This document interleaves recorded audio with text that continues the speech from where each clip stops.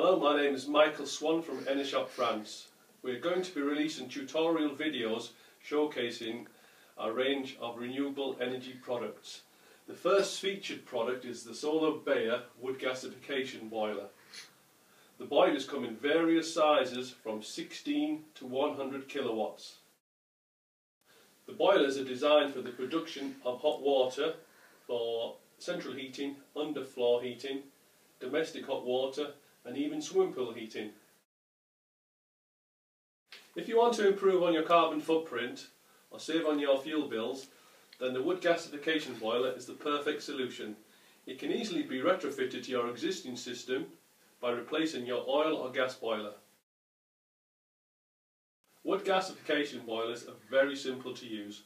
Just fill up the upper chamber with good seasoned wood, then ignite, then the combustion cycle takes care of itself. The large fuel chamber provides long combustion periods of around 5 hours, depending on the quality of wood. This is an image of a 100 kilowatt SolarBayer gasification boiler linked to two aquatherm accumulation tanks. The water that's in the boiler, the accumulation tank and the central heating or underfloor heating is the same. The wood gasification boiler produces the hot water.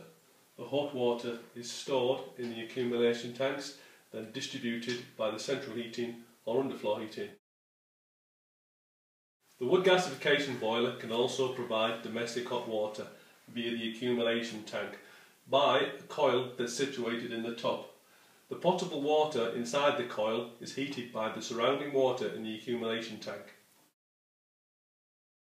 It's important to size the wood gasification boiler correctly to achieve the heat losses of the property and the demand of the domestic hot water. It's equally important to size the accumulation tank correctly with the wood gasification boiler. The accumulation tank should be a minimum of 50 litres for every 1 kilowatt of the wood gasification boiler. So for example, a 40 kilowatt wood boiler would require a 2000 litre accumulation tank.